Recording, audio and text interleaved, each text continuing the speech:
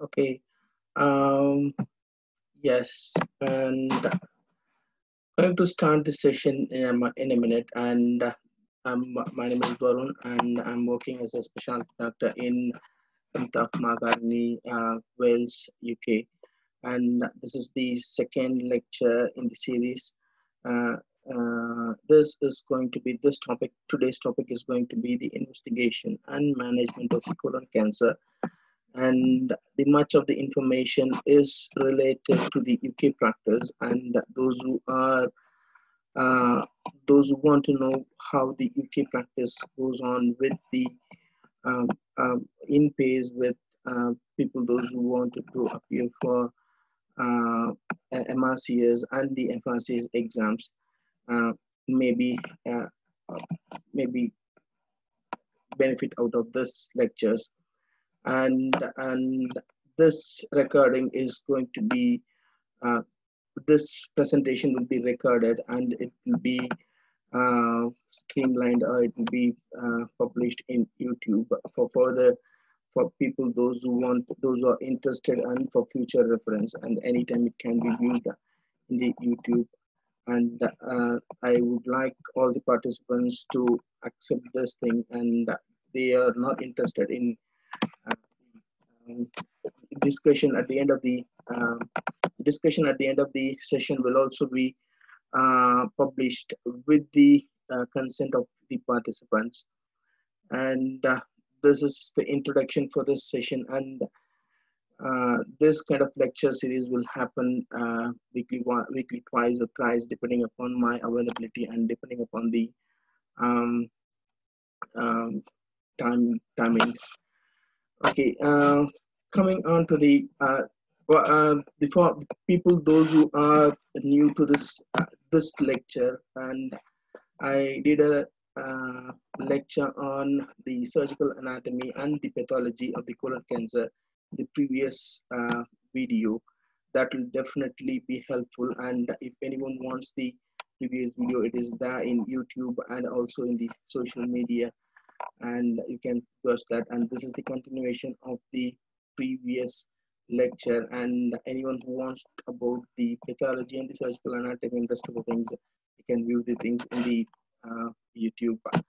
Okay, today's topic, coming on to the today's topic with a long introduction. Today's topic is going to be the investigation and the management of colon cancer. Okay, what are the investigations of coming to the investigations of the colon cancer? Okay, how are we going to uh, classify this investigation of colon cancer? So mainly the colon cancer the investigations to diagnose the colon cancer, the investigations to stage the colon cancer, and there are pre-operative investigations to optimize the patients. So what is the confirmatory investigation for any kind of colon or rectal cancer is colonoscopy and sigmoidoscopy. And with the colonoscopy and sigmoidoscopy, we're going to do a tissue biopsy. And next comes the, after confirming the diagnosis, we have to stage the disease. And the staging of the disease, as per the NICE guidelines, we need to have CT, thorax, abdomen, and pelvis. And I said about this thing, why there is a need for thorax, CT thorax, in a patient who has got colonic malignancy, where the lung mets is less common compared to the liver mets. The CT thorax is must still, because there are chances of lower rectal cancer which gets metastasis through the systemic circulation to the lungs, and also there is a chance of lumbar and vertebral metastasis in any of the colon cancer through bats and plexus of veins. So CT, thorax and abdomen, thorax, abdomen and pelvis, all three are important. So when it comes to liver metastasis, sometimes the liver metastasis, uh, uh, to assess the liver metastasis, we may need triphasic CT, and the PET scan is helpful in this era to in this era, uh, especially for any patient those who come with recurrence. Also, MRI is much more helpful for recurrence, and there is a special MRI called as MRI liver, which is so helpful for assessing the liver mets when there is a dilemma between the liver hemangioma, liver mets. So this MRI liver can be helpful. So apart from these investigations, there are other investigations to optimize the patient before the surgery, like what are the general investigations like blood investigations, the cardiac investigations like echo, ECG, and the respiratory investigations like PFR and the spirometries. So all these things, chest X-ray, whatever, all these things are helpful uh, for optimizing the patients. So these are the anesthetic investigations. Okay, in this investigation, which I'm going to deal much more about the colonoscopy and sigmoidoscopy in detail, and going on to the CT and abdomen. I'm not going to discuss much about the CT, thorax, abdomen, pelvis, and to see some chat box coming up, and I would like to say I'm not be able to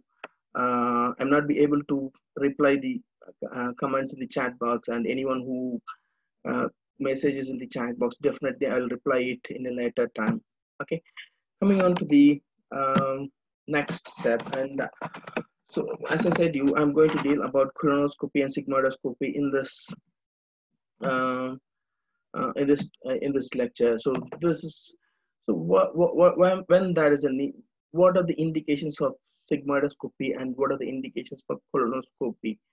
Okay, so the advantage of sigmoidoscopy and colonoscopy as such is the advantage of sigmoidoscopy is it's relatively less time consuming procedure, relatively comfortable to the patient compared to colonoscopy, and it's rapid and there's no need for much of the bowel preparation. Okay, in terms of colonoscopy, it's relatively tedious process. It takes some time for the colonoscopist to examine whole of the colon, and definitely the bowel has to be prepped. And there are some side effects of the bowel preparation. I will deal about the bowel preparation for both the surgeries and the colonoscopy in the later slides. And coming on to the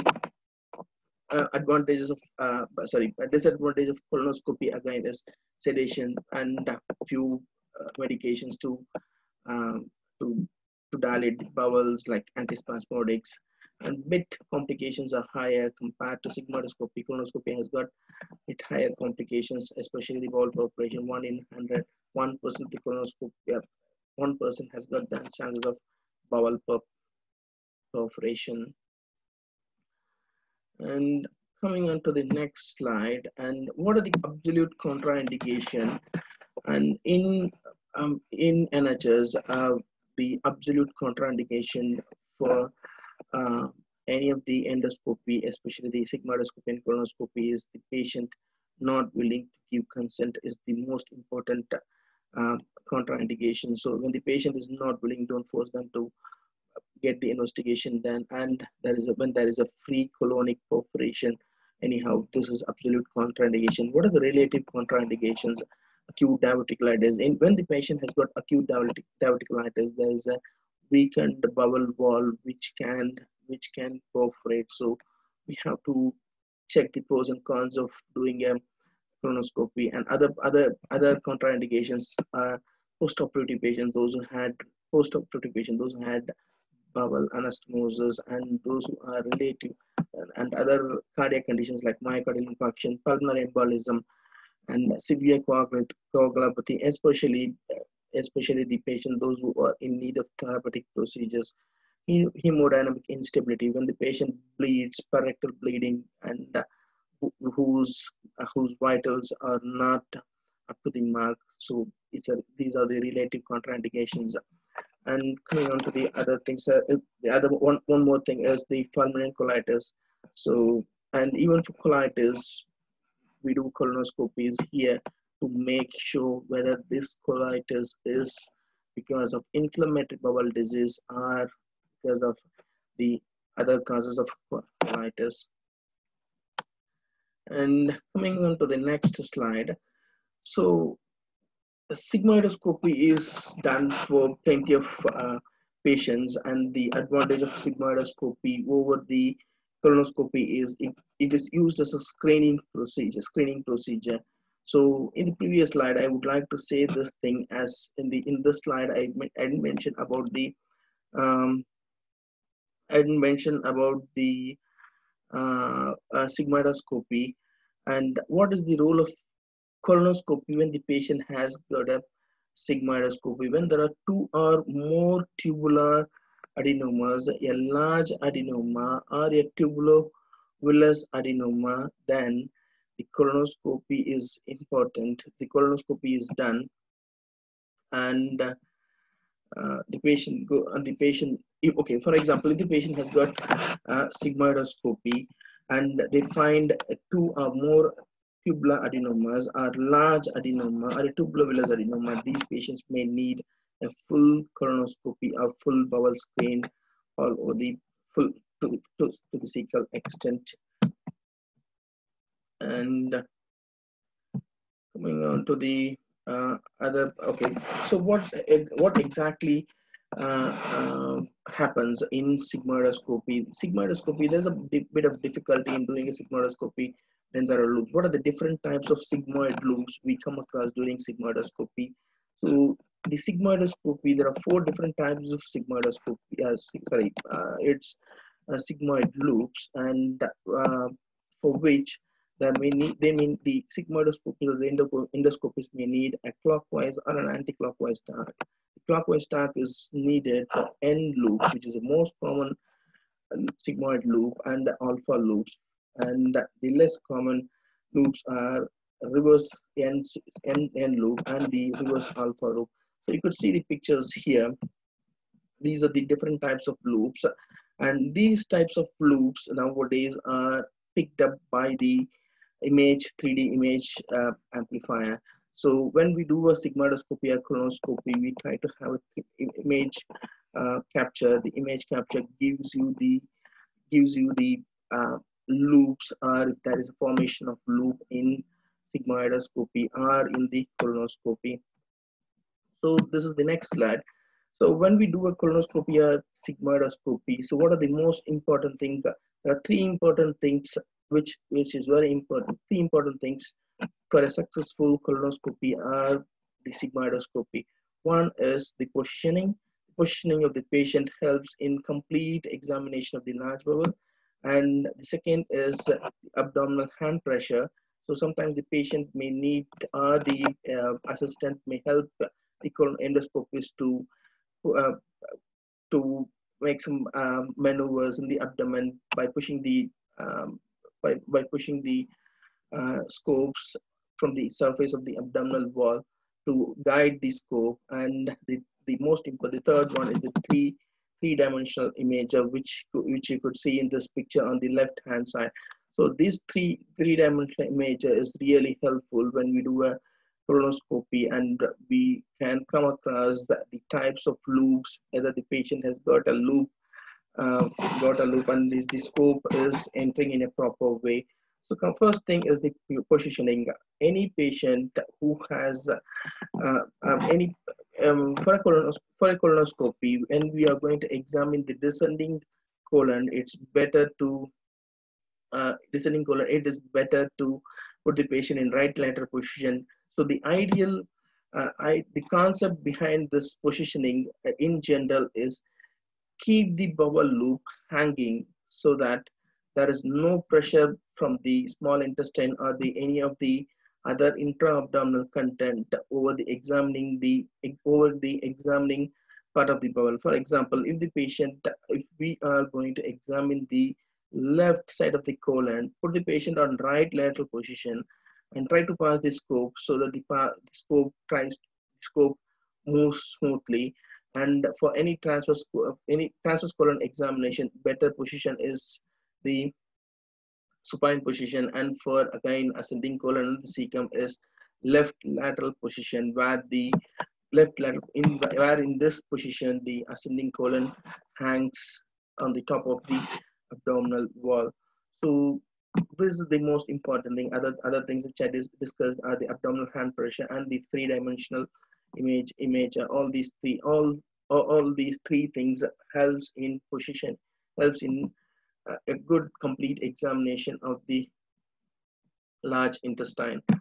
So next thing is the withdrawal techniques. The NHS is very particular about the withdrawal technique, and most of the endoscopists and the colonoscopists will definitely agree with this, because the withdrawal technique is very important. How rapid or how slow we do the withdrawal technique helps in the adenoma detection rate. It increases the adenoma detection rate.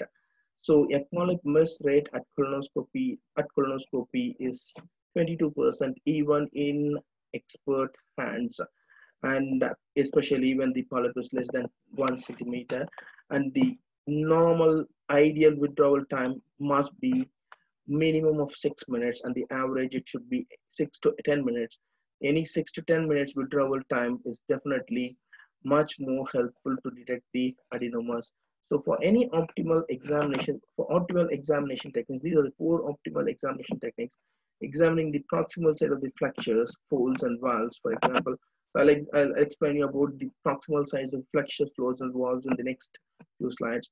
And cleaning and suctioning, very frequent cleaning and suctioning, and adequate distension.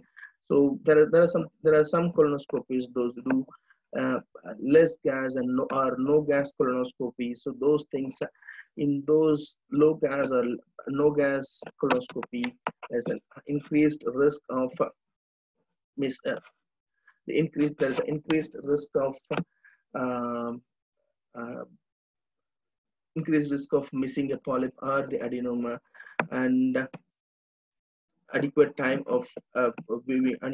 spent on viewing is very important. So coming on to the next slide, and this is the bowel preparation. In bowel preparation, I'm going to combine the bowel preparation for both colonoscopy and also for the colon surgeries. So I'm not going to deal separately for colonoscopy and the bowel preparation for colon surgeries. So this is the recommended the clinical guidelines says any colonoscopy which is done incomplete, or when there is a poor visualization of the colon, has to be repeated again, and it should be uh, done by a more experienced colonoscopist if appropriate, and never ever do a partial colonoscopy and just leave it, because there is a high chances of missing a malignancy or the polyp. Okay, so this is another most important. There's plenty of controversy going around, asking for is the bowel preparation is must or not, and there are many studies which is happening around the world to check whether we need a bowel preparation or there is no need for bowel preparation. So this evidence is from the NICE guidelines for mechanical bowel preparation without no mechanical bowel preparation. So all these studies, what they say is there is no evidence to say that the mechanical bowel preparation is helpful for a colonic surgery, is for colonic surgery, and it decreases the anastomotic leak.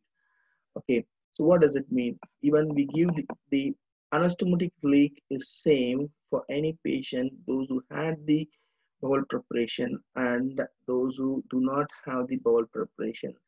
And there are few surgeons still they prefer to do a bowel preparation to make sure that to look at the site of the tumor when they do a surgery, to differentiate between the fecal loading and also the tumor mass. Sometimes those who are not tattooing the tumors during the colonoscopy. So in this slide, you can see the anastomotic leak for low anterior resection and the anastomotic leak for colonic surgery, and the combined anastomotic leak when they compare with bowel preparation with no mechanical bowel preparation. So the group which had anastomotic leak in low anterior section 8.8 and 10.3. So all these things these evidences shows there is no much of difference in the anastomotic leak in any of the surgery, especially low anterior section or the colonic surgery. with mechanical bowel preparation or no mechanical bowel preparation. The odds ratio are nearly 0.8 and 0.8 and 0.87, and these are almost similar. And coming on to the next slide is, again, there is a difference between mechanical bowel preparation versus rectal enema. So there are few surgeons, those who want to do a rectal enema before any rectal surgery. However, I'm not going to deal about the rectal surgeries in this presentation. Maybe the next presentation I will be doing a, a presentation on rectal surgery. So when this comes to, again, mechanical bowel preparation versus rectal enema, again the anastomotic leak in both these groups are just 4.4, and compared with 3.4 there is no much of difference. And so the infection rate is again almost same in both the groups. So these are the things which I got it from the NICE guidelines for the NHS. Okay, what are the risks of bowel preparation? Why we want to avoid bowel preparation as much as possible? So the definite contraindication for any bowel preparation is presence of ileostomy and the bowel obstruction. And there are other contraindications like renal failure, the renal failure as a result of phosphate enema, which causes phosphate neuropathy. The incidence of phosphate neuropathy in any patient, those who have bowel preparation, are 1 in 1,000 patients who receive sodium phosphate enema. And there are other complications like hypovolemia, electrolyte imbalances, mainly the hypokalemia, hyponatremia, and hypomagnesemia. These will be evident with the blood results. And so these are the preparation. Plenty of preparations are available around the world for bowel preparation. And most commonly used in NHS's movie prep and the phosphate enema. And the movie prep, but ideally bowel preparation should be like, it should not be absorbed, and it should not stimulate the large intestine to secrete plenty of fluid, which causes hypovolemia and electrolyte imbalances. And no single agent so far is ideal bowel prep. And coming on to the next thing, so there are two things which I said you about the movie prep and the phosphate enema. So what happens with movie prep? Most commonly used is movie prep, and the movie prep is not, it is a non-absorbable isoosmotic solution. That means it doesn't makes the intestine or the large intestine to secrete much of the fluid into the large intestine and causes diarrhea. It is isoosmotic, so it just flushes away the intestinal lumen. The problem with this movie prep is we have to take it with plenty of water, and the patient has to be drinking a lot of loads and loads of water to for the bowel preparation. So initially they give 2 to 3 liters of water prior to the night of the procedure, and again 1 to 2 liters just in the morning. And in the sodium phosphate preparation, the advantage of sodium phosphate preparation is the 45 ml of preparation is mixed with the 1 to 1.8 liters of water, and it's administered in the same way like that of the prep. And the disadvantage of phosphate enema, as I said, is one is phosphate nephropathy, and the other thing is it causes hyperosmotic and promote colonic evacuation by drawing large volume of water into the colon. So that means it stimulates the colonic mucosa to secrete plenty of fluid into the colon, and causes and helps in the uh, bowel preparation. The most important thing to advise, most important advice which we give to the patient are the dietary restrictions. Low residual diet, in other terms, less of fiber diet prior to the procedure, helps the patient to clean the intestines as much as possible, because most of the time we come across poor bowel preparation because of the fiber diet. So low residual diet 24 hours prior to the colonoscopy will be helpful for a clear visualization of the intestines. So other medications which are useful for the breast colonoscopy and breast results are buscopan, but however, buscopan, as everyone knows, it's an antispasmodic slight dilatation or the smooth muscle relaxation of the large intestine causes clear visualization of the intestines, and there is a risk of sinus tachycardia. Other antispasmodics which can be used are glucagon. I'm not sure about this thing. And the other most important thing is those who have contraindication for buscopan can use warm water irrigation, and that can be sometimes helpful. The routine use of the buscopan, retroflexion, and the minimum withdrawal time can improve global adenoma detection rate. So ADI is nothing but the adenoma detection rate. So these three are recommended by the NHS as guidelines for best colonoscopic results. Okay, what are the newer techniques in the endoscopic mucosal visualization? So to increase the adenoma detection rate, so these are the three things which are helpful: the cups, caps, and rings. The cups, caps, and rings. I've not used it here. I have not used it, and they say that these three things helps in the detection of increased detection of the adenomas. And this next one is the 360-degree viewing scopes. The 360-degree viewing scopes again helps in the visualization of the. So this is the 360-degree chronoscope. The first picture shows the four cameras, the tip of the telescope, and there are plenty of lights around it. And there's a video here which I can run it for you guys. And this video shows the three-dimensional. I got this from the Sansiso website, and this is a 360-degree telescope or the 360 endoscope, where we can see four cameras, one in the right and left, and then one the top and bottom. We can see this here, one right side and the left, the top and the bottom camera, and there are 360-degree visualization and integrated viewing of the camera. Probably the future of the colonoscopy will be the 360-degree cameras. So it helps in the diagnosis of the missed polyps and missed diverticulum are plenty of things.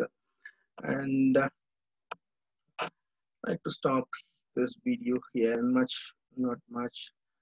And you can see these things in the internet if you are interested. So the next thing is the chromoendoscopy. So in chromoendoscopy we use indigo carbon dye to enhance the adenoma or the mucosal surface for the detection of adenoma. The narrow band imaging, which I have used in the laparoscopy for plenty of gynecologists use this thing in the laparoscopy, even in endoscopy, to enhance the submucosal vascularity. So this enhances the submucosal vascularity and clear visualization of the vasculatures of the adenomas. And the confocal laser endomicroscopy and video endoscope. I not used this, so I cannot comment about this. There's something called as eye scan. There are different 3 degrees of eye scan, which the recent endoscopy instruments comes with, and these are very helpful for detection of any dysplasia. Especially it's helpful in apogea endoscopy for the detection of Barrett's esophagus. So when it comes to the next most important advances is high magnification endoscopy. It magnifies 100 times, and this high magnification endoscopy helps in the detection of peak patterns of the polyps. So these are the 5 different peak patterns of the polyps. So type 1 and type 2 are almost usually it's a benign thing, and this can correlate with the thing which I said even in the last lecture, the aberrant crypt foci. The type 1 and type 2 are round pits and stellate pits, which are normal and hyperplastic, and the rest of the things are 3, 4, and 5. 3, 4, and 5 are mostly adenoma, and it can be cancerous. In any of the cancer, peak pattern is irregular and non-structured, and if it is long tubular or roundish pits, it could be adenoma. It can be long tubular or small tubular. There are pits which are with gyrus and sulcus, can be because of adenoma or villus adenoma. So coming on to the basic endoscopic therapies, polypectomies, less than 4 mm of polyps can be treated by cold snares or just cold forceps, and probably more than 4 mm may need hard snares or other modes of endoscopic therapy. Endoscopic mucosal resection. The most important thing when we do the endoscopic mucosal resection is non-lifting sign. The non-lifting sign is nothing but we lift the mucosal surface during the endoscopy to remove the polyp. So when the mucosal surface of the stomach is not able to be lifted up, so that means there is a chance of infiltration of the polyp into the submucosa. So the non-lifting sign is a contraindication for endoscopic mucosal resection. Tattooing in colonoscopy. So this is most important and it can be in colonoscopy or sigmoidoscopy. The tattooing is very important to make sure that what is the site of the malignancy, and when the surgeon operates, it helps in the margins and the resection and the length of the resection and the vessel pedicle. Okay, what are the indications? Any indications for tattooing?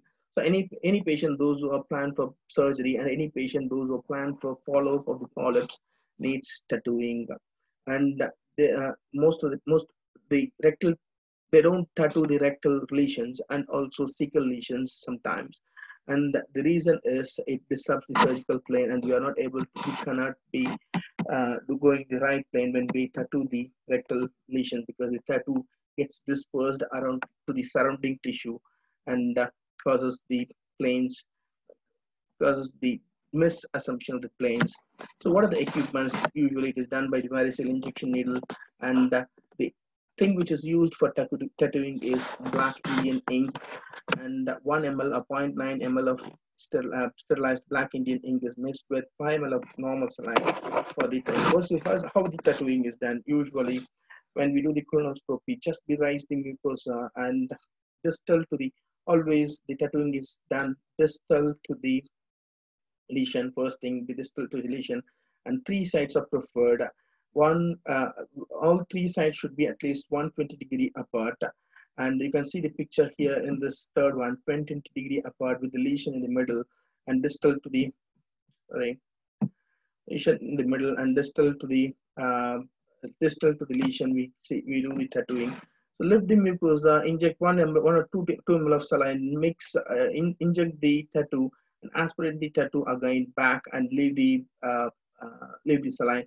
So this is the procedure how we do the tattooing. Tattooing really helps in patient patient who's planned for surgery. And this tattoo lasts for at least 1 year. So there are plenty of studies. There's something called a spot study. If I'm not wrong, the spot study has seen the length of availability of the tattooing. So the tattoo stays there for, it's that spot study. The spot study shows that the tattoo stays there for at least 1 year. So hopefully, I think this will help any of the surgeon, those who are worried about the tattooing during the surgery. So the next slide is the advanced endoscopic therapist and the endoscopic therapist. So these are the advanced procedures. As everyone knows, the initial management of any valvulus is colonoscopic or the sigmoidoscopic decompression. So usually the first management of any valvulus is endoscopic decompressions. The emergency surgery for valvulus is when the patient has got ischemic bubble, or the patient is sepsis, or the patient has got peritonitis due to perforation. So all these three things are indication for the emergency surgery in valvulus. The other indication for colonoscopic decompression is the pseudo-obstruction, or it's called as Ogilvie syndrome. And again, the Ogilvie syndrome, the colonoscopic decompression as the last before entity. Usually it is managed conservatively 3 to 4 days. If not, the patient gets prescribed with neostigmine. Most of the time, the conservative management, the neostigmine helps the patient. If anyone wants dose of the neostigmine, they can contact the ITU or the anesthetic registrar. They will definitely help you. And the endoscopic decompression endoscopic decompression then comes into the role.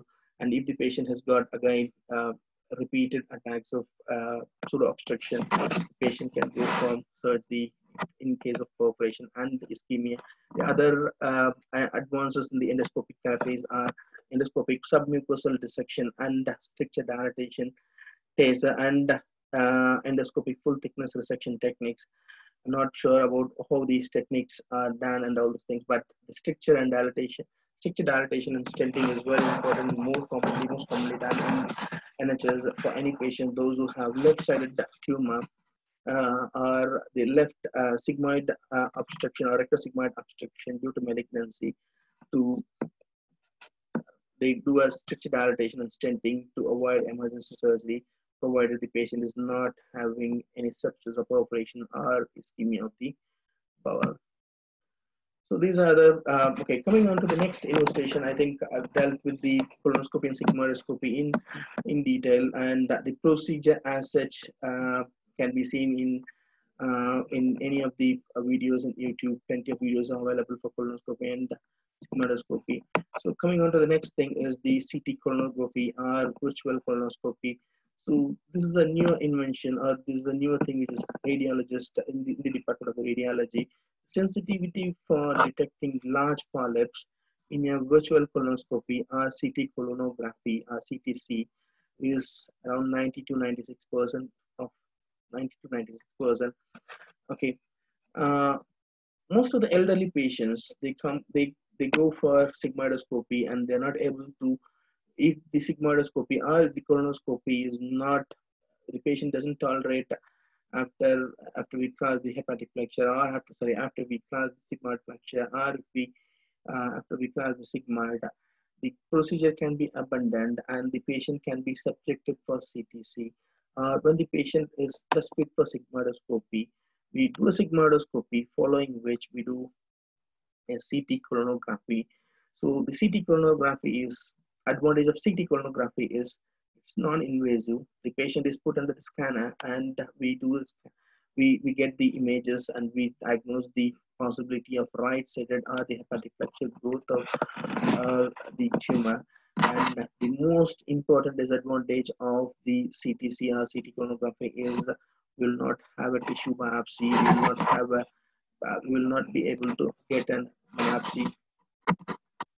biopsy from the CTC. The next other advantage is self-propelling colonoscopes, and these are the balloons which are there in the self-propelling colonoscopes. So this self-propelling colonoscopes is not in much of use, and I've not done it and I've not seen it. So I can't much comment about this thing, but this is one of the advances in the large bowel investigation. And the next is capsule endoscopy, which is used much more in the small intestine, and sometimes there is a chance of using it. I'm not sure how far it is used in colonoscopy, but there's something called as PILCAM colon 2, which is capsule endoscopy for the colons. Those who don't know how they use the capsule endoscopy. What happens is the patient comes with bowel preparation on the day of the procedure. The patient swallows the capsule, and there is a transducer which is tied around the belt, around the waist or the abdomen, and the patient goes home. The patient has got 24 hours, and the capsule moves and captures whole of the intestinal lumen, and it records the image, and the patient comes back with the receiver and the PILCAM. The patient passes the PILCAM in the stool and it's reused, and this receiver helps in the detection. We can get the images from the receiver. So this is how the capsule endoscopy is done. Okay, what about the next comes as the bowel cancer screening program. So the newer invention of the bowel cancer screening program is FIT test, or fecal immunochemical testing. The fecal immunochemical testing, the advantage of fecal immunochemical testing with the fecal occult blood testing, or guaic fecal occult blood testing, is the sensitivity.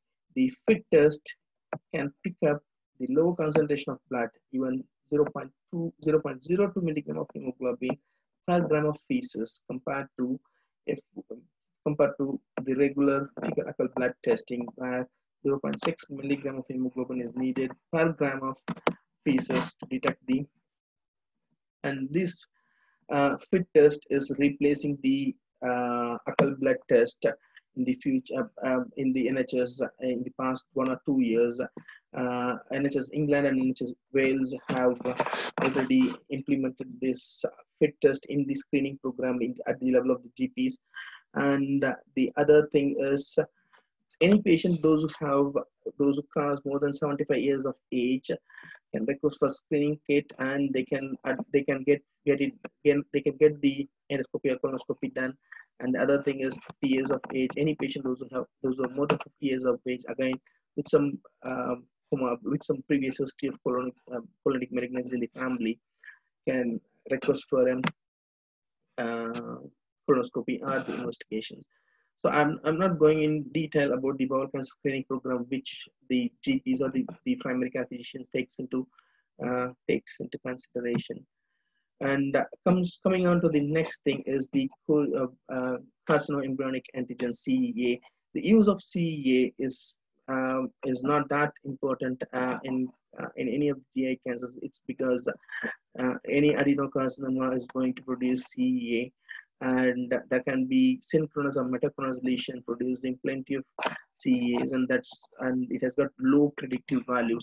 Other tumor markers for colonic malignancies are circulating microRNAs and circulating methylated septin. Circulated methylated septin is just approved by the FDA, and it's for screening in USA, and the NHS doesn't use this. And the other thing is the microRNAs, and even we don't use the circulating microRNAs, and these are the other tumor markers which can be helpful for the large bowel malignancies.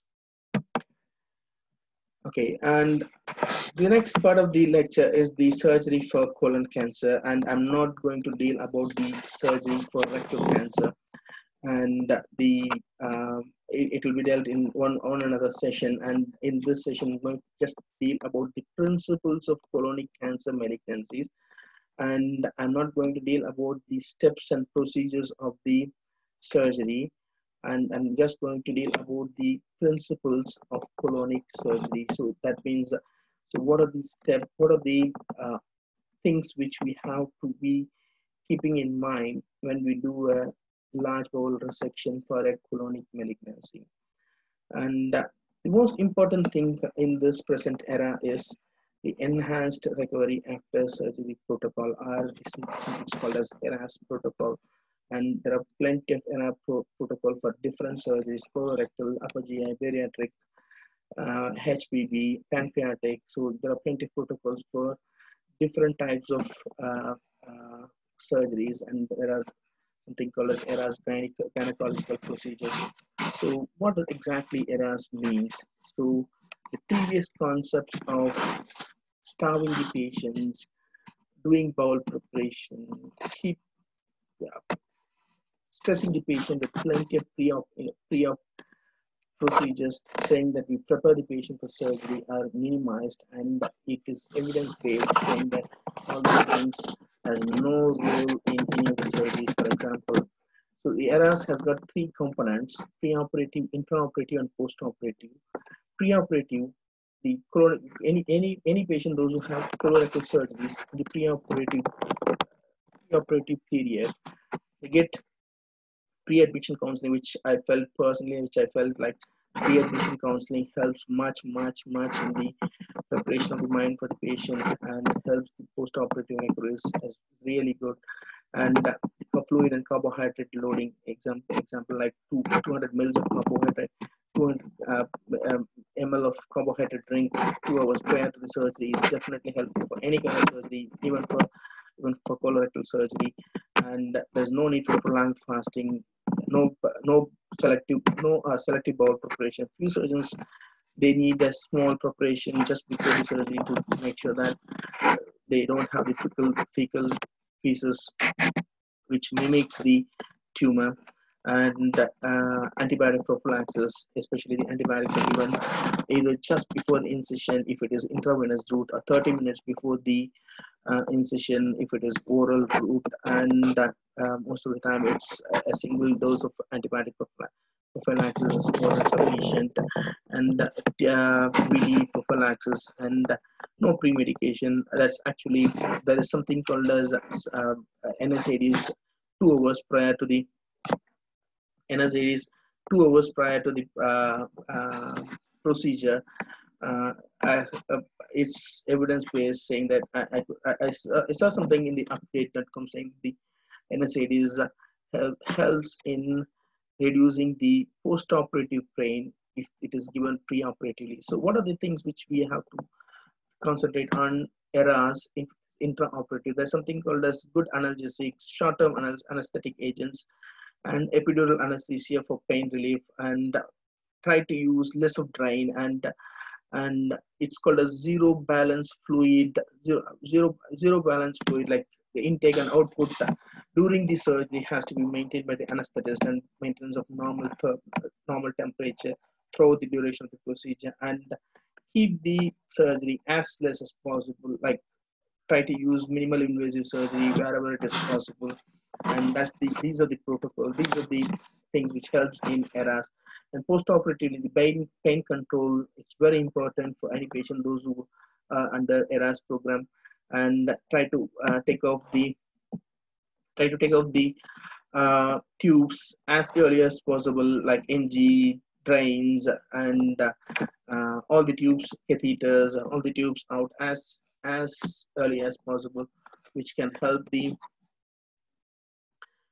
patient to come out of the surgery as early as possible.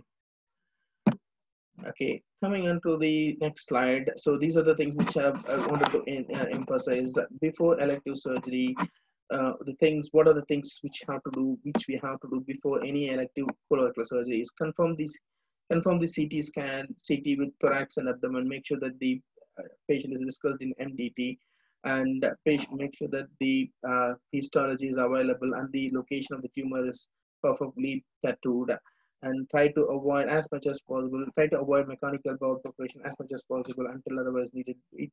VT prophylaxis. And in terms of blood transfusion, group and save and the cross matching is needed. It's highly unlikely to transfuse a patient who has um, colon resection. And the ideal hemoglobin, which is needed for perfect healing of a patient who undergoes colonic malignancy, is 70 to 80 grams per liter, is more than sufficient.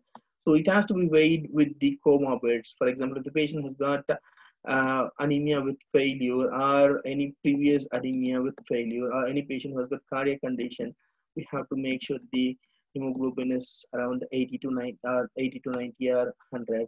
And if the patient is perfectly fine, no comorbids, nothing, and hemoglobin level of 70 to 80 is still considered a good hemoglobin level for a preoperative patient, those who have even major surgeries. And preoperative oral iron therapy can boost up the iron hemoglobin. Moving on to the next is antibiotic prophylaxis, which I led already. And the next slide is the principles of surgery. Okay, so this is what this role of the management of the colonic surgery is going to be. So what are the principles of colonic surgery when the patient has got colon cancer? So dissection in the embryologically defined mesocolic plane, it is called as complete mesocolic excision. So try to be precise in your in your plane. The second thing is central ligation of vascular pedicle. So try to ligate the pedicle as much as possible. Flash ligation or 1 centimeter from the ligation. I'll discuss each and everything in detail in the next few slides. And the resection of an adequate length of colon on either side of the tumor. So how much margin of the tumor or the proximal length or the distal length has to be taken into account when we do a colonic resection. So this is called as something called as colon related survival is defined as the survival from post-operative death, whether from recurrence or postoperative complications, including reoperation. So the 5-year survival of 89.1% after resection in stage 1 to 3 patients.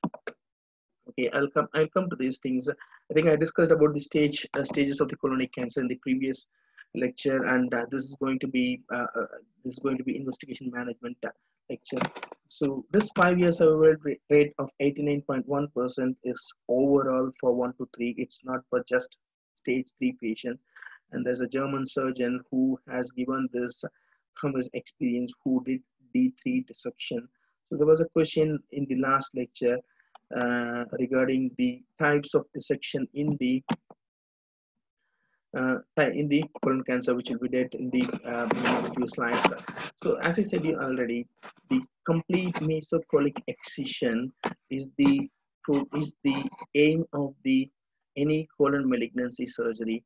The complete mesocolic excision aims. What are the aims of complete mesocolic excision? Is removal of the mesentery along with the bowel and potentially involved lymph nodes associated with colonic cancer, which reduces the chance of leaving a disease.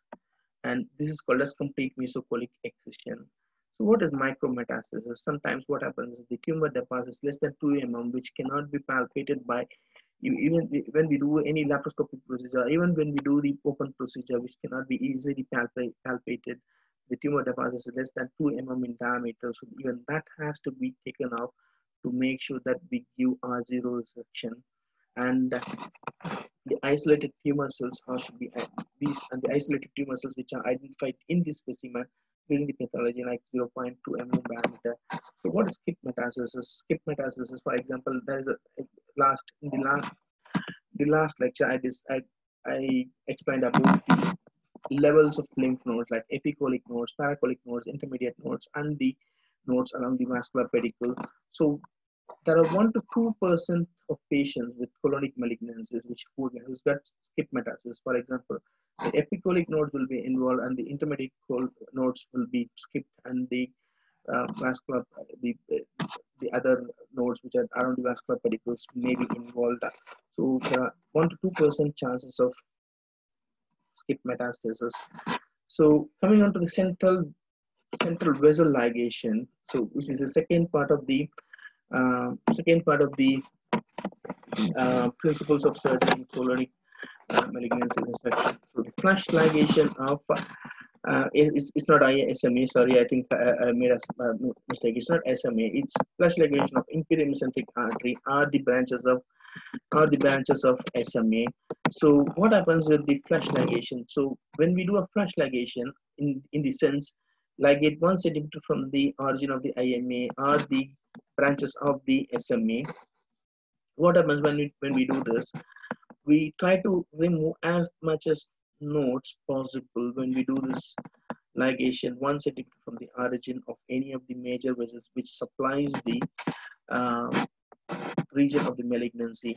So the next thing is, when we do a flash ligation, it avoids this ligation of 1 centimeter from the origin. It avoids damage to the hypogastric plexus, which minimizes the urinary and sexual dysfunctions in if it is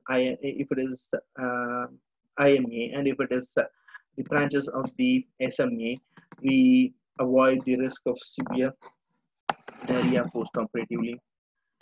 So there was a discussion, as I said, there was someone was interested in knowing what are the types of dissection, or the D1 and D2 and D3 dissections. So when the patient gets removed just the pericolic or paracolic and epicolic nodes, it goes for D1 dissection. When the intermediate lymph nodes are removed, it becomes the D2 dissection.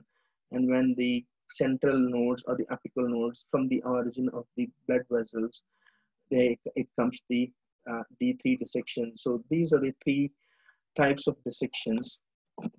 These are the three types of dissection which are helpful in the colonic malignancy. And the next picture, which is here in the left hand side, shows the types of dissection. For example, there's a sigmoid tumor, and in this tumor, the two other vessels are left out. That means the vessels on the top and the vessels on the bottom is left out. So in this we are missing the other nodes around the intermediate nodes. We are missing the intermediate nodes, and this can go for, when we remove the intermediate nodes, it becomes the D2 dissection. And when we go to the origin of the blood vessel, especially like flush ligation of IMA, it becomes the D3 dissection. And there's a German surgeon who has found out, he was doing D3 dissection for any kind of malignancy except for T1 tumor, and he found out that's the reason he found out the survival rate is very high.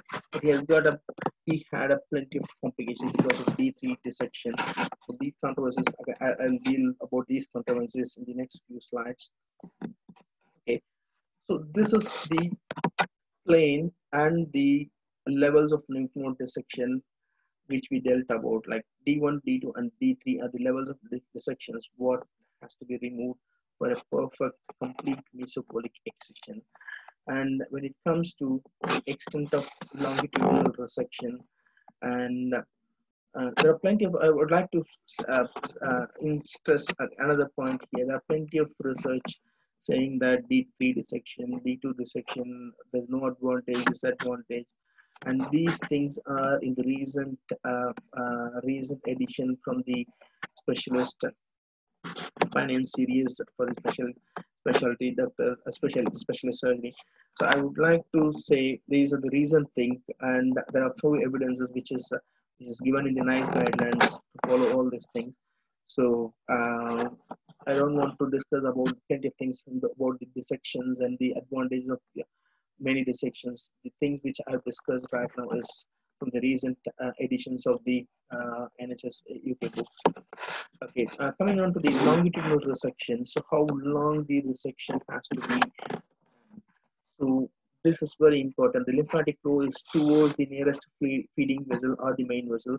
Make sure that you check the feeding vessel or the nearest main vessel near to the colonic lesion or colonic malignancy. Lesion has a clear main vessel. For example, the tumor has got a clear main vessel, 5 centimeter past that main vessel and 10 centimeter past the tumor in the opposite direction. Okay, for example, it's in the proximal and the distal. Okay, proximal is 10 and the distal is 5. And the tumor is directly opposite to the main vessel. Resection is 10 centimeter. Okay, I'll explain you in the next slide with the picture so that it will be easy to understand. So this is the picture. So when there's a tumor in the splenic fracture, the two blood vessels which are proximal and distal are identified, and 5 centimeter proximal and 5 centimeter distal to the feeding vessels which supplies this tumor in the sigmoid colon is the resection margin. So these are the new concept which from the recent books. Okay, when it comes to the sickle tumor, again we are going to do a right hemicolectomy. So how far it is going to be there? So the right hemicolectomy, it should be like the feeding vessel and the again 5 to 10 centimeter. And again in the next thing, if there is a tumor in the okay, if there is a tumor in the left hepatic flexure, the nearest main vessel which supplies the hepatic flexure has to be identified, and 5 centimeter distal to the feeding vessel is taken as the margin for resection. Okay, when we take this thing into the consideration, we come across plenty of vascular variations of the colon, and in this we could see plenty of variation. In the first picture, we could see the accessory artery of the transverse colon, which comes from the SMA again, and there is a single middle colic artery dividing it 2 to 3 centimeter, and which supplies the right and the transverse colon. In the second picture, we could see the artery which supplies the angle of the colon or right hepatic colon. So when we come across these kinds of variation, the concept which again we have to take is the main vessel which feeds the tumor, and 5 centimeter post vessel and 10 centimeter pre-vessel. So try to use this concept for the complete mesocolic excision or the central, sorry, for the central uh, uh, vessel vascular ligation. So these are the other variations, the venous anatomy during the dissection, and I don't want to get into this thing much. And the next slide, okay, what are the controversies? So when it comes to controversies of the dissection, the most important thing is the D3 dissection, this D3 dissection as opposed to standard D3 dissection. So what happens is plenty of colorectal surgeons, they think the D3 dissection has got a very good prognosis, leaving less of tumor cells in the field, and but the complication as such is really comparatively high in D3 dissection. This important study which is taken place in Copenhagen, which shows the colonic cancer resection should proceed within the mesocolic plane in order to improve cancer outcomes. The specimen should be include intermediate lymph nodes at least, and the oncological benefit from the nodal resection. The surgeon is confident of performing CVL or vascular ligation, complete central vascular ligation without morbidity. Inclusion of main nodes may improve the results. So definitely the D3 dissection, it has been proven that D3 dissection has got good prognosis. So what is the practical guidance? So guidance for extent of resection. Okay, practically we can talk about the resections. The right hemicolectomy for any tumor involving the septum, right colon, or right transverse colon. Extended right hemicolectomy is accompanied with greater morbidity, and we have to think about this thing.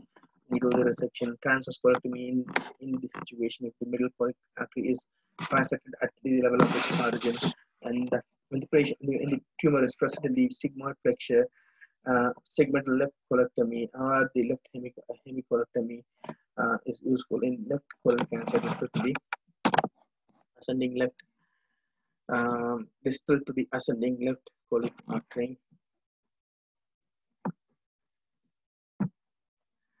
Okay, so in this era of laparoscopic surgery, we have to think about which is better and which is like as laparoscopic procedures got better oncological outcomes are the open procedure.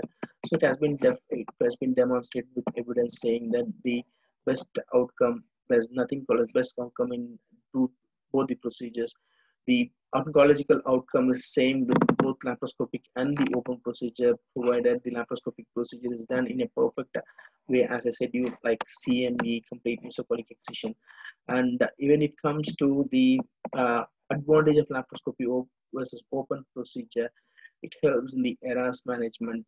Minimally invasive patient tries to come out of the bed as early as possible, and the discharge happens in 4 to 5 days in an average in any of the colon cancer resection, and 5 to 6 days in any of the rectal cancer resection, which there's a trial called as LAPA trial, which shows there's a decreased incision hernia rates in laparoscopic procedure and the decreased adhesion rates in laparoscopic procedure compared to the open procedure.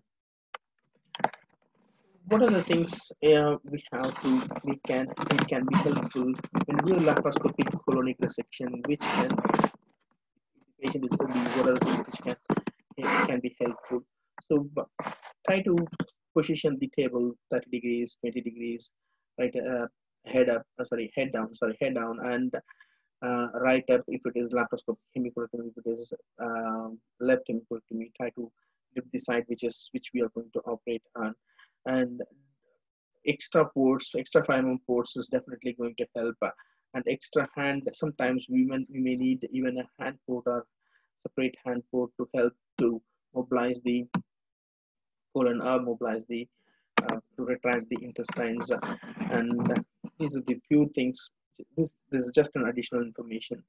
So next, anastomotic leaks and leakage due to any chronic surgeries. How are we going to diagnose it? How are we going to manage it? So in the era of ERAS, as per the ERAS protocol, Most of the time the tubes are out in first day or second day, and the patient starts working in second day, uh, sometimes even first day or first day, and we remove everything.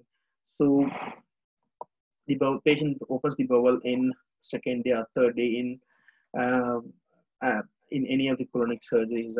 Okay, how are we going to diagnose the anastomotic leakage? So the anastomotic leakage. So many people have got different ideas about diagnosing an anastomotic leakage, like pulse rate and CRP and other symptoms, and all these things are definitely important. Any patient who has got tachycardia, insignificant tachycardia without any with the abdominal symptoms, um, try to uh, try to think about anastomotic leak. And when the CRP goes more than 200, try to think about anastomotic leak. And the CRP is increasing rapidly without any other signs of sepsis like urosepsis or urinary tract infection or pneumonia, whatever. Try to think about anastomotic leak. And in the most important thing is, we in the ERAS protocol, we don't wait for the bowel sounds or the bowel movements to appear or things to start the feeding. So we start on clear fluids as early as possible. Even immediately after surgery, like people, they start taking this. We ask them to have a clear source of fluid even after immediately after surgery. So the most important investigation to diagnose the anastomotic leakage is the CT chest or the abdomen. CT chest, abdomen, pelvis. Why can I? What is the reason for CT chest? Just to rule out any other cause of chest infection which can lead on to the which can lead on to the which can which we have to think about, like pneumonia and things. And few radiologists, those are really damn brave enough, can do a rectal enema, rectal contrast enema, to check for leak in the lower rectal lesions or the lower rectal colonic cancers. As otherwise, treatment of anastomotic leakage is again antibiotics, and try to do a loop upstream defunctioning loop stoma as early as possible. If you think of anastomotic leak, proctoscope to evacuate the effluents as much as possible, and leave the drains adjacent to the anastomosis. Do not remove the drain, which is definitely helpful for the brain to function.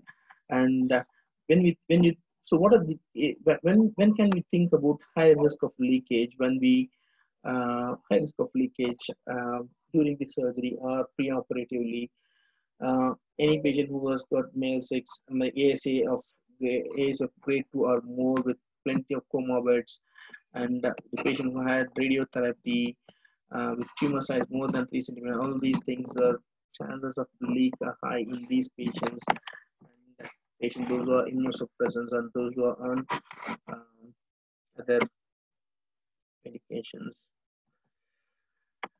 Coming on to the emergency management of what are the principles of management of patients who have colonic malignancy and who present to the emergency A&E. So any patient who comes to A&E with colonic malignancy and with any kind of emergency management like obstruction or perforation or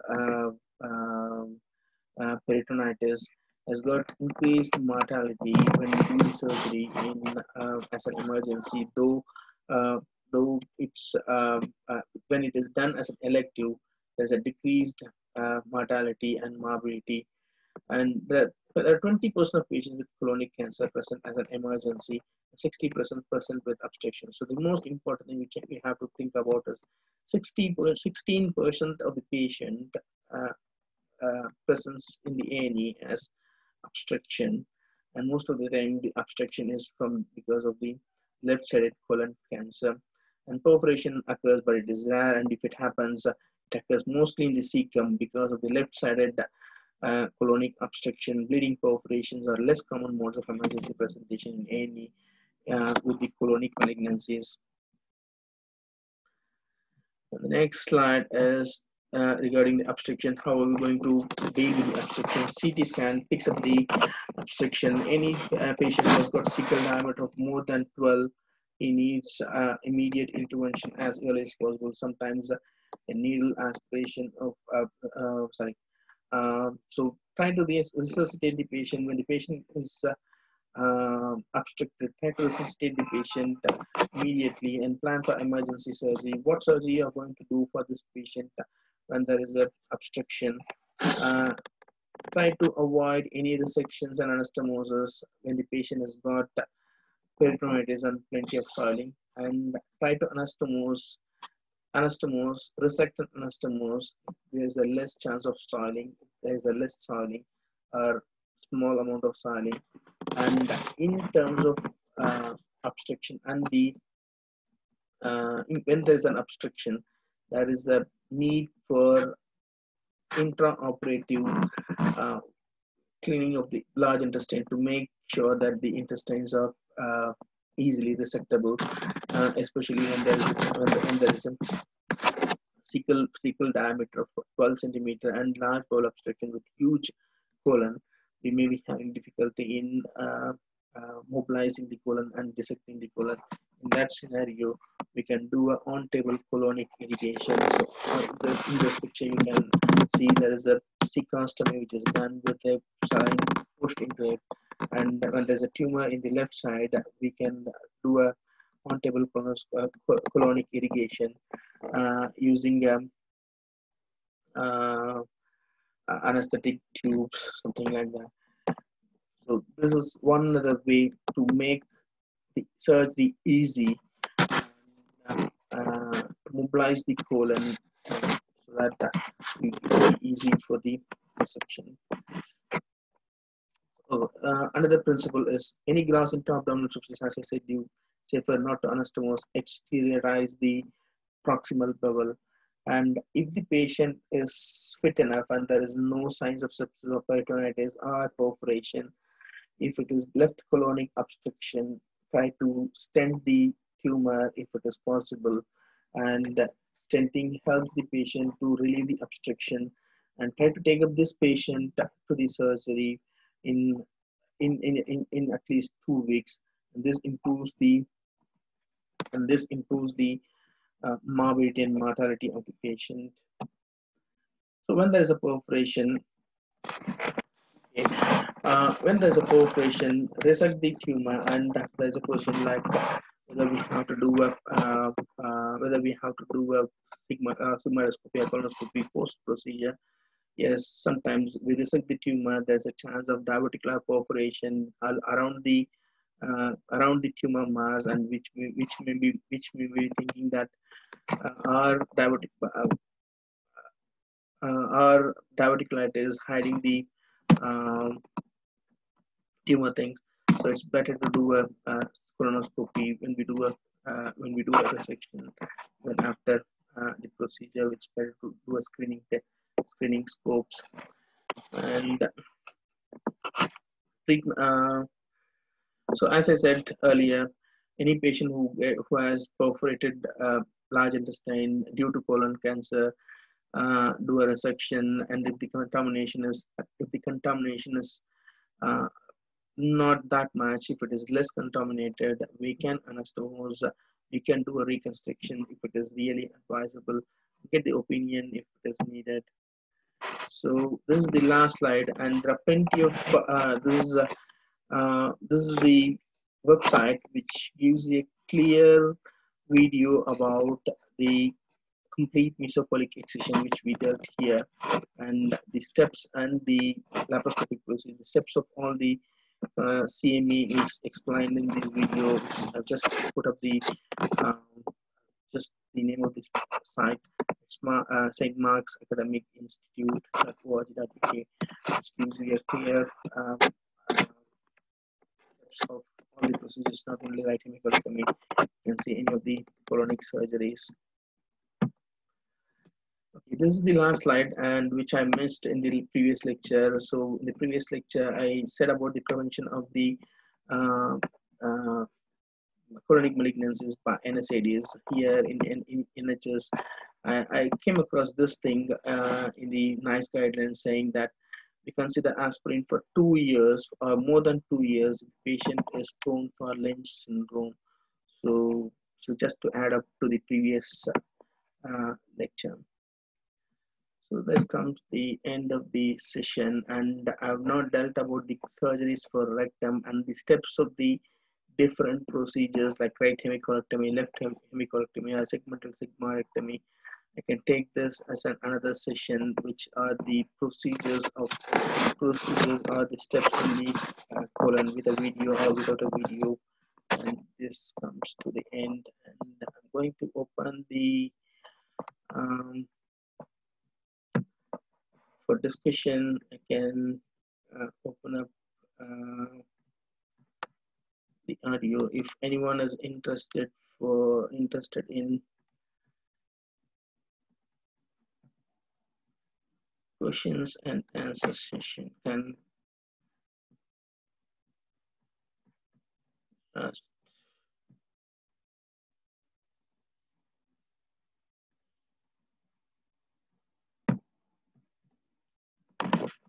Just a moment. I'll open up the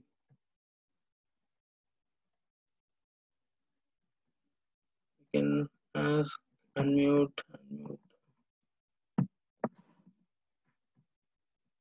If anyone wants to ask, they can unmute and they can go for the question and answer session.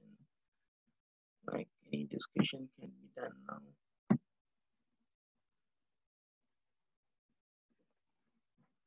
There are 5 chat commands which I can try to have a look.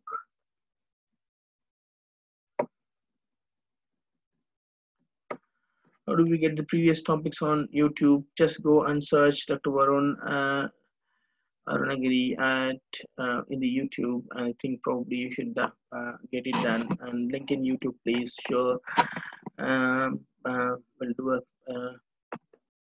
I think it should be available in YouTube. I think if I'm not wrong, it should be available in the YouTube.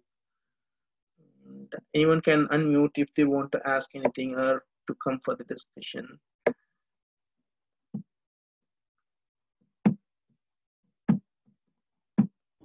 Hello, Dr. Warren. How are you? I would like you guys to introduce yourself so that I can. I'm Dr. Nasir, General Surgeon from Pakistan. I have a question. Please explain the low anterior section, anterior section, and ultra low section. Yeah, as I said, I have not dealt anything about the rectal cancer, and these are the principles of colonic malignancy. As I said, I may deal about the rectal cancer in this another session. Where comes the low anterior and all the anterior sections? Okay, thank you. Hi, Varun, can you hear me? Yes, yes, please. Hi, this is Arun. I'm one of the surgeons in Manchester Royal. I must congratulate you. I must congratulate you on your wonderful presentations. There was a bit of background noise. I'm sure that is something beyond your control. I don't know. I don't know. I think I'm in a silent room. I think let me try to rectify this next time. Let me try to know what's the reason. Right. My question is that colorectal primary with a synchronous colorectal mets and liver, what should be the approach, primary or the metastasis first, or both together? Okay, usually what happens in NHS, as we know, like when it comes to the liver mets, it goes to, there's something called as advanced MDT, like advanced cancer MDT, and there will be a team of liver surgeons. It depends again on the liver mets. Like for example, if it is a resectable liver mets, they plan for a simultaneous resection of the liver mets, and this is from actually they do it simultaneously. simultaneous resection of the primary with the simultaneous resection of the liver mets if it is resectable. And if it is non-resectable, probably I think the MDT has to approach in a different way, like chemotherapy, chemo RT, and then again come back to MDT to discuss about the chances of resectability. And there are few surgeons, few areas where there is a less resource available. They go for primary resection first initially, and within a couple of weeks, they try to resect the, if it is resectable, they try to resect the liver mets.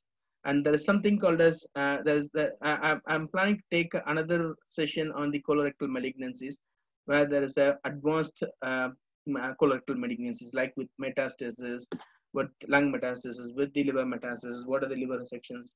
I'll take up this thing as another topic for discussion at some point, like in future. Right, right. Okay.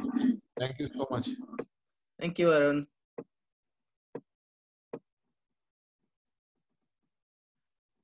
Okay, anyone wants to come with the questions? And yes, sorry for the thing that there's a plenty of noise in the background.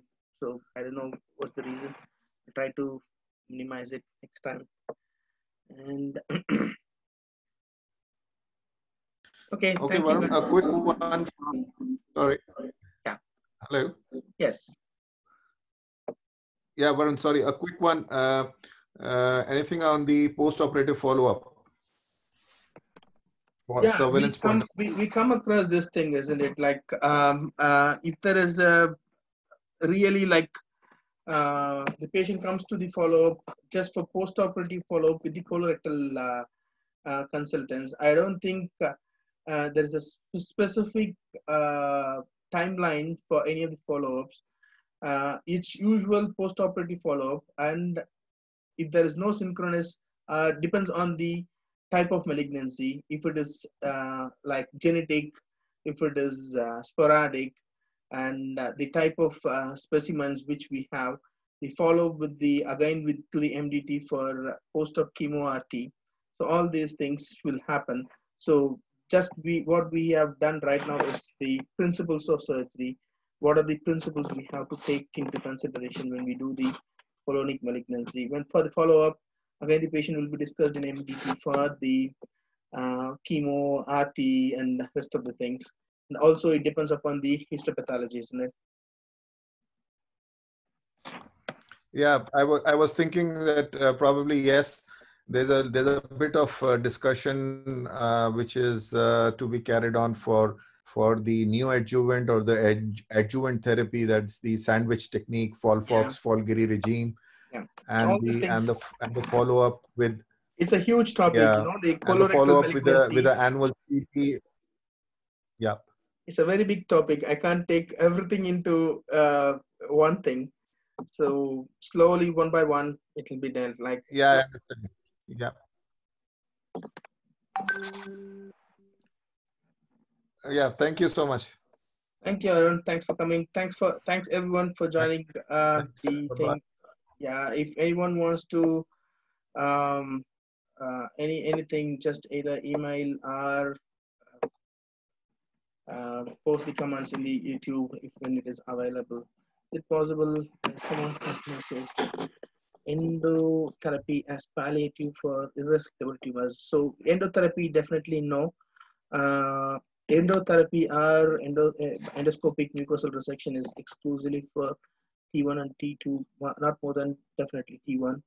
And when you say it is irresectable tumor, what do you mean by endoscopy? Endotherapy? No, it's always palliative resection, or it goes as to resection. Okay, thanks for coming, and I would like to wind off this session. And thanks everyone for attending the class, and I hope in future still this thing will continue. Thanks everyone for coming. Thank you all.